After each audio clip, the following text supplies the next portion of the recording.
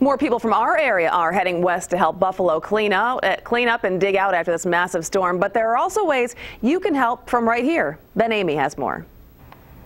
Speechless, unbelievable. You know, never seen anything like it. Nate King of King Enterprises has a crew in Elma near Buffalo. 2 other crews are heading for the area today.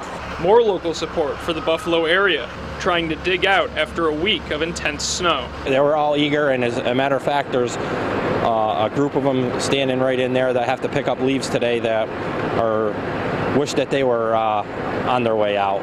King reached out to the state DOT, and that got his crews in motion. They asked us to bring whatever resources we could to assist in, we're being deployed to different towns. A 2-man crew will be going with a loader like this one to run around-the-clock shifts to help dig out western New York as soon as possible. But the weather hasn't just shut down streets and businesses.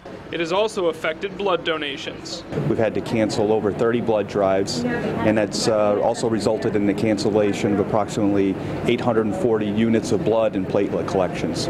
The Red Cross needs to collect around 1,000 units of blood every day in New York and Pennsylvania to keep hospitals stocked. With western New York snowed in, they are calling on other areas to step up. We need to maintain a stable blood supply throughout the year.